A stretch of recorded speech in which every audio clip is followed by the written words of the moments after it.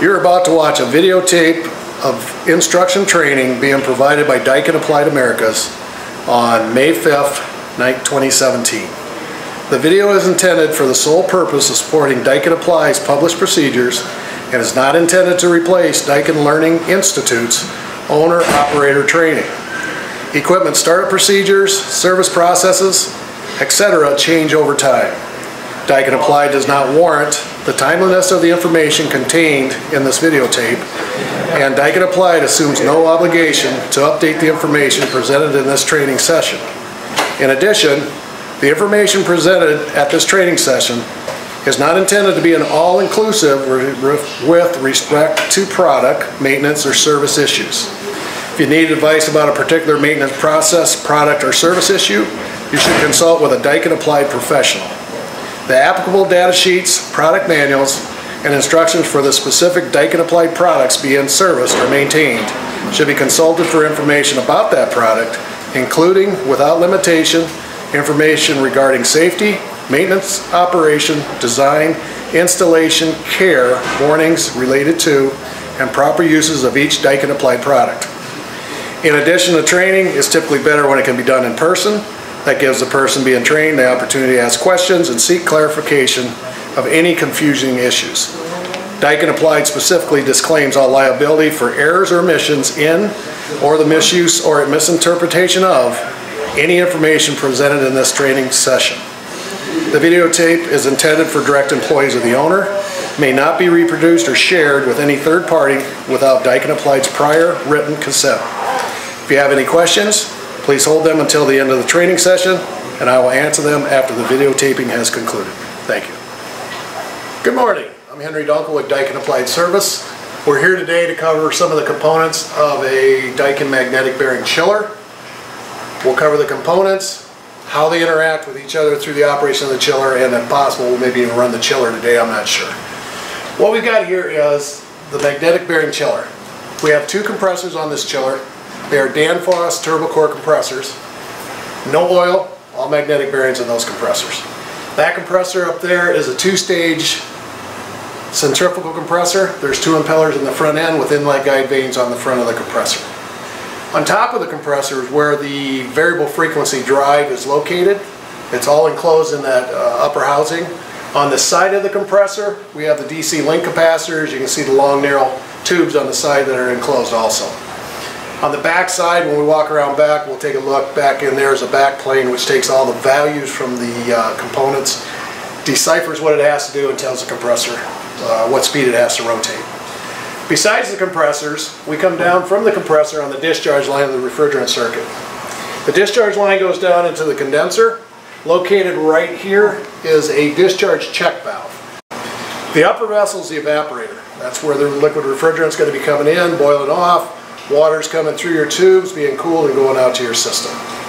On the back side, we have an electronic expansion valve that controls that flow of liquid refrigerant, all done through the processor on how to control that valve is what we have. Front of the chiller, we have the main power panel here. The power panel inside the enclosure, should we open this up, we basically have two line reactors, one for each compressor. Line reactors reduce any low-level harmonics the compressor may generate, is what we have here. Also inside here we have the control circuit transformers. From this panel we have what we call a power cable that supplies the control box over here with the voltages for the controller, the PC, and the touchscreen is what we have.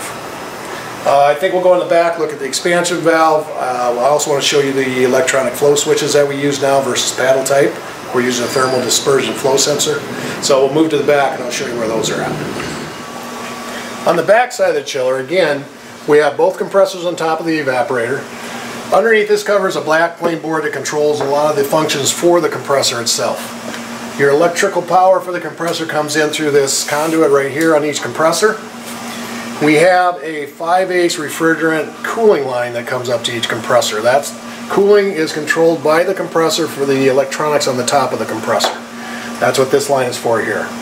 You're seeing three copper lines here.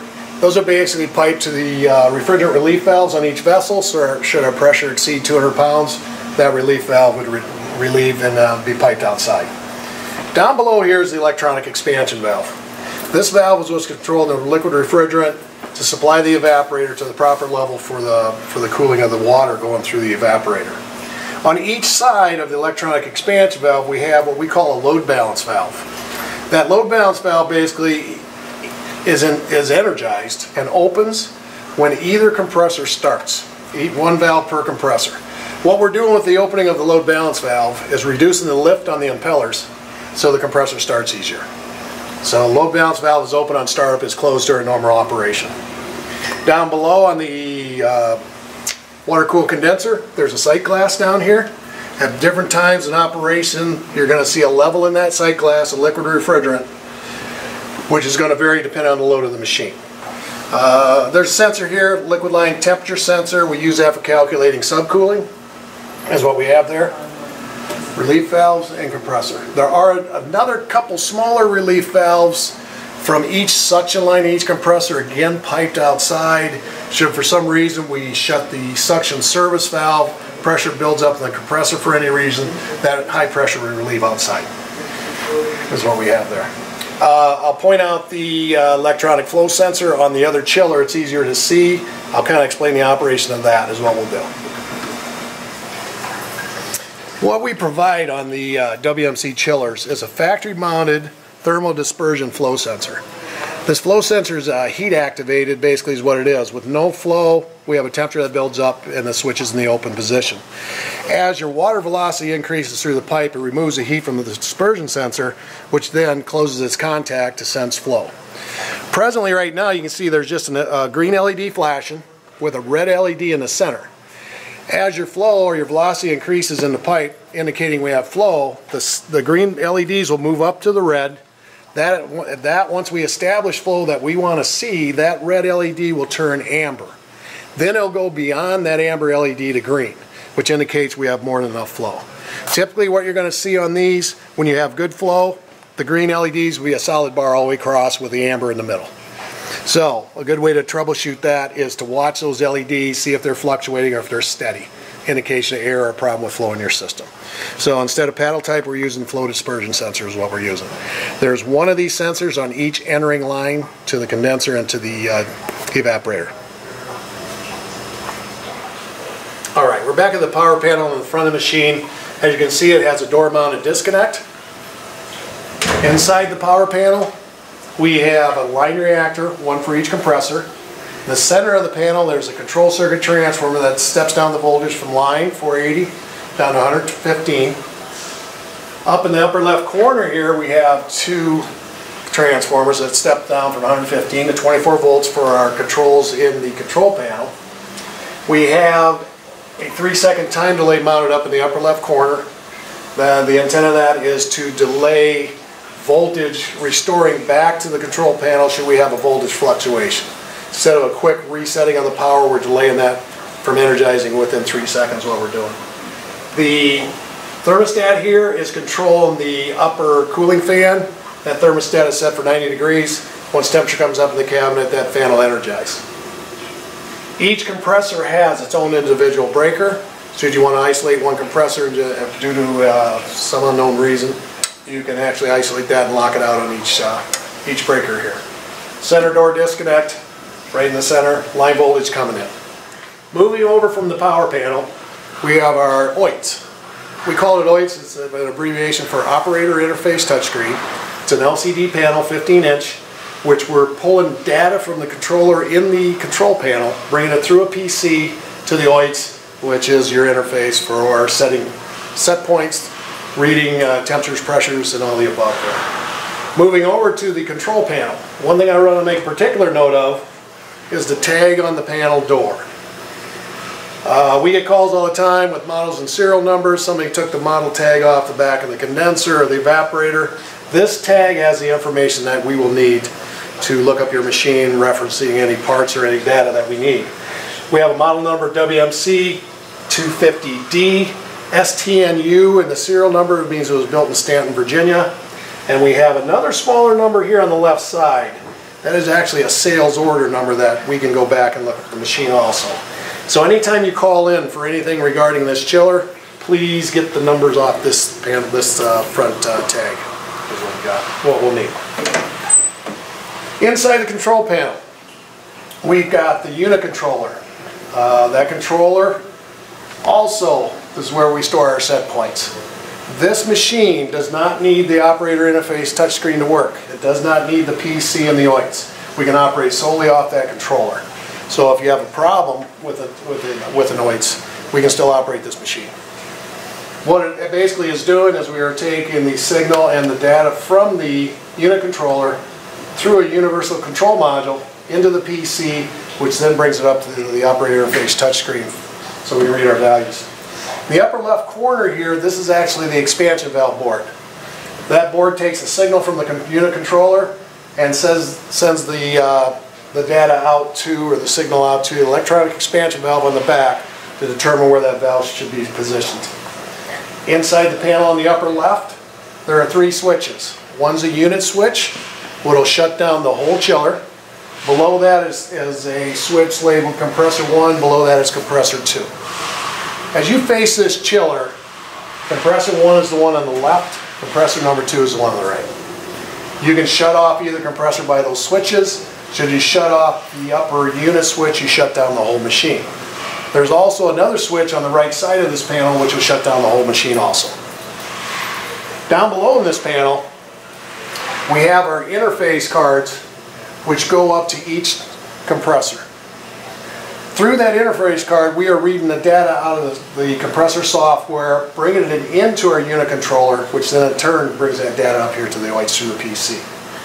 There are green lights on those I/O cards. The green light should always be on. You'll see a series of red lights that will flash upon energizing the load balance valves. That's what will happen there. What we have here is the operator interface touchscreen. This screen is the first screen that you will see upon reapplying power to the chiller after the PC boots up and all our data comes over to the machine. Very basic, very basic. We're seeing in and out of our water temps on the evaporator, in and out on the condenser, and your active leaving water set point. Up in the upper left hand corner shows us the actual condition the machine is in. Right now, cooling is off from remote switch. That remote switch stands for a relay contact when they say switch. So right now, we're not telling the chiller to run. You can see each compressor status. Number 1 is off, and number 2 is off in unit state. To scroll through the OITs, we hit the second view screen, and now we're starting to bring in more data. More data regarding suction temps, discharge temps, RPMs, minimum maximum RPMs, and actual RPM. Again, entering and leaving water temps on the evaporator and condenser. And this is where our pressures come in for the evaporator and condenser. We show our actual electronic expansion valve position and our liquid line temperature. Through the bottom here, you're going to see a series of little square buttons. You see right now I'm reading compressor number 1. To scroll to compressor 2, we touch the compressor button. We go to number 2 and read its values. That's what we're doing. The unit IOs, what we're looking at is the actual conditions of 4 IOs on this unit.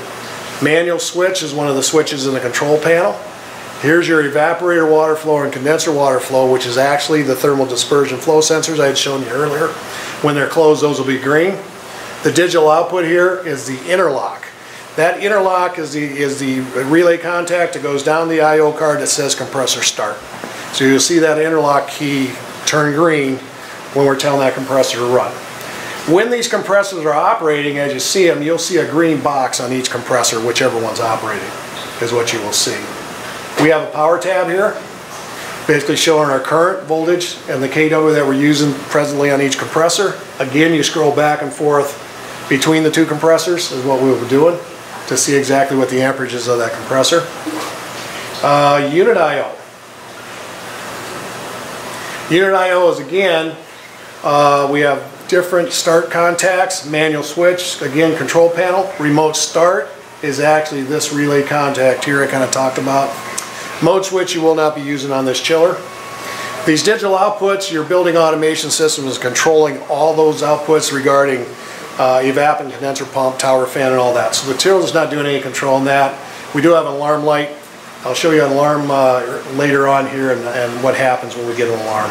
We have some analog outputs here that we're not using on this application.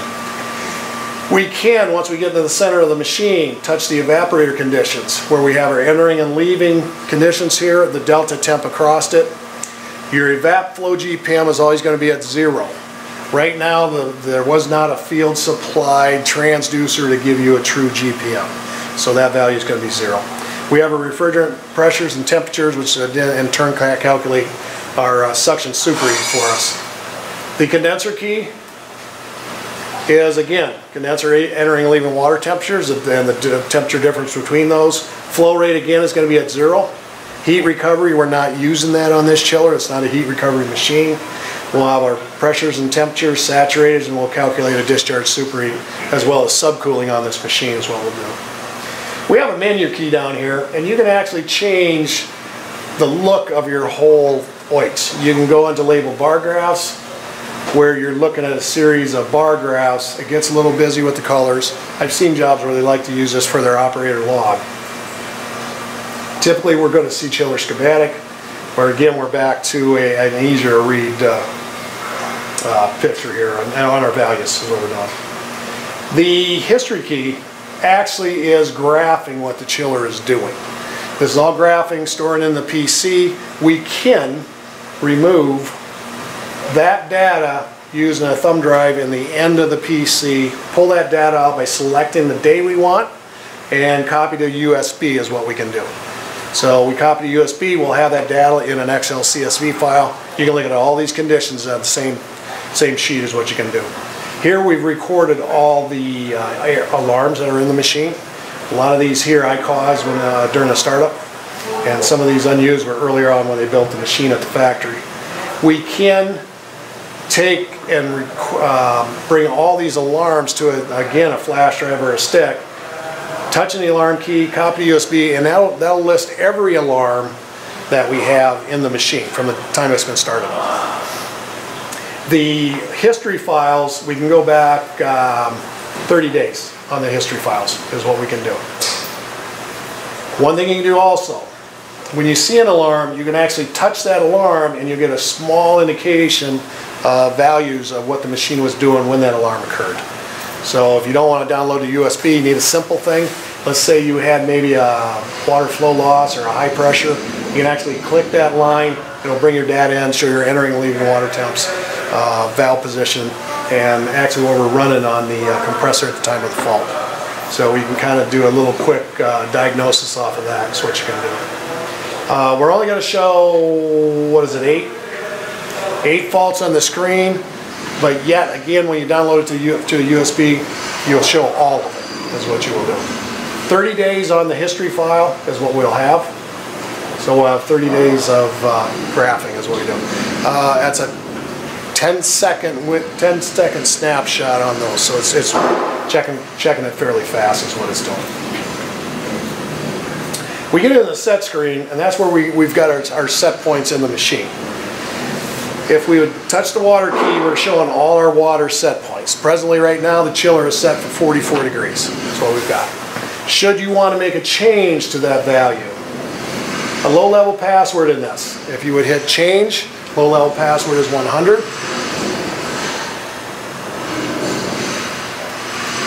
And enter. And at that point, I highlight the 44, I go to change, I can go up and down with that value, or I can actually put a value in there and enter it, is what I can do. So once you enter that, your password is going to be valid for 10 minutes with no touching of the touchscreen. It'll erase itself when the screen goes into sleep mode. One thing you have to remember is don't click on the actual value. Always go to the right of that value till it highlights in blue. When you highlight that in blue, you're going to get a window here that actually tells you what that value is and what the setting is doing. So if you have a question on what this value is, you can just click it. There it tells you what it is. One thing about the OITs, if you're going through the OITs and changing or want to look at anything, as long as you don't have a password in, you're not going to affect anything. You're not going to make any changes. You can go in there and look, check your values without password. You don't have to worry about making a mistake or anything. Water set points were pretty self-explanatory. 44 degree leaving. I'll put that back to 44. We are doing on this machine a 4 to 20 milliamp reset. So at 4 milliamps, you're going to have 44 degrees. At 20 milliamps, we're going to go 10 degrees above our 44 to 54. So the 4 to 20 signal is coming from your building automation, and that will raise and lower your set point. Our shutdown delta is 3 degrees below the 44, so once we're running fully unloaded, the temperature continues to drop. You'll cycle off at 31. Presently, we have it set to come back on at 49 degrees. Stage delta. That stage delta is what brings on the second compressor.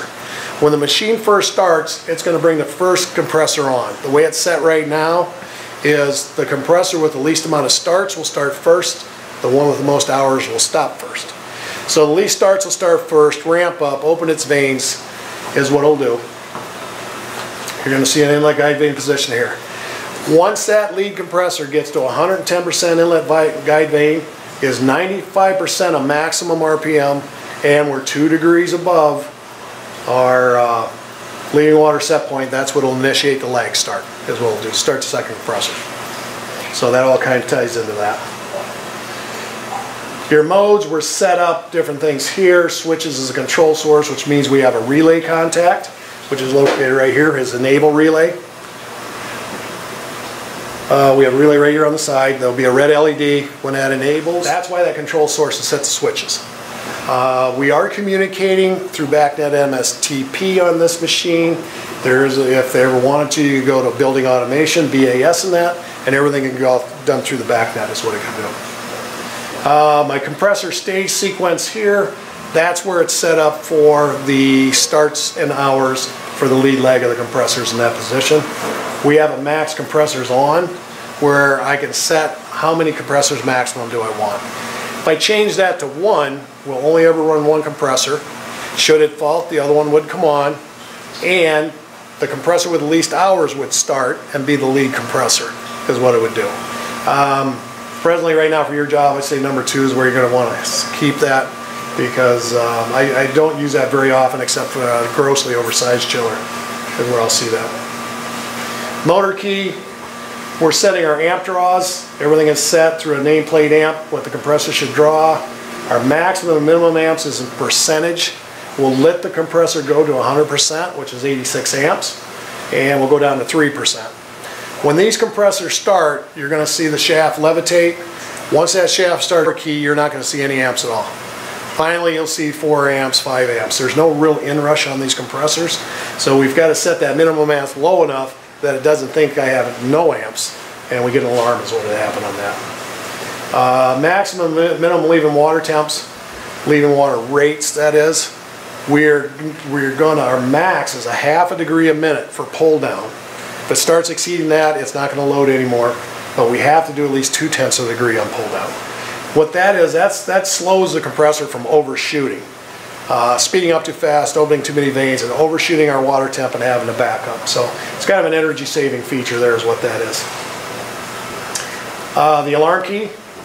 And the alarm key, that's all values that I set with a higher level password or our technician set. This is our safety set points to protect the compressors and the chiller. Timers. We're looking at evap recirc time, ½ a minute, 30 seconds when we first tell it to call. We're not controlling pumps, but we're waiting 30 seconds before we actually initiate a start sequence. Stop to start timers. Start to start timer means you've got to run 5 minutes for the timer to expire. If you would run 1 minute and shut off, you would not restart for 4 more minutes. If you ran more than 5 minutes and the compressor shut off, you're going to go to the stop to start timer, which is 3 minutes. So you time out on the first one, shut off, you got a 3 minute. The compressor manufacturer says we can start and stop these compressors every 5 minutes with no damage to them. So that's why your timers are a little bit low on these, but they say, hey, compressors can take care of that. One thing nice with a low inrush or no inrush, you're not worried about high peak or hitting a demand on your building electrical usage. Interlock timer, we talked about that. That's the timer that when my interlock contacts close, until that I/O card, compressor start. We have a 10-second delay on that. Full load gets into my lead lag and when to bring on the second compressor. We're letting that down at a fairly low level to get the second compressor up and running a little quicker than normal is what we're doing. So I'd recommend leaving that there. So back to the view screen. Again, we're back in all the data we read. Should the power go off, you'll always see this initial screen, which is pretty basic, just showing the percentage of amps. That's what we've got. So that's kind of a quick overview of the panel. There's a few more things in there. A lot of these values that once they're set, you really won't have to touch. Again, with your reset of your water temperature, your building automation, you can do everything from that. You won't even have to touch a chiller for changing your water set point. One note on that though, you're going to see this active leaving water set point right here. And in our set screen, we have the water set point. Once you set the water set point, but your true active set point is going to read here. So depending on what milliamp signal he's going to send to this machine, you're going to see that value change. That's your active set point. So that's the one you want to look at to know what it's trying to control to, which would be the leaving out of the machine. The operator interface touchscreen, the OITS, the LCD panel is on a movable arm. You can move up and down. You can actually change the angle of your OITS as you're looking at it. Kind of a little easier, short guy, tall guy. What I'm showing here is the OITS screen in alarm condition. To bring that alarm condition up, all you do is touch the alarm key. At that point, you're going to see the alarm log. And the alarm log is going to show you the actual alarm. You can, on this one, when you're in a not a critical alarm, that doesn't bring up the screen on the top, one way to reset the alarm, or the only way to reset the alarm, there's a clear key down here on the bottom. You hit that clear key, and what you're going to see is a series of pulses and numbers coming in down the bottom. It'll take about 30-40 seconds. You're going to watch your log clear. At that point, we're going to go to the close key and your alarm is clear. So we're counting down right now. You can see you just cleared your alarm. We go back to close key and you're going to see your main screen where the alarm is gone.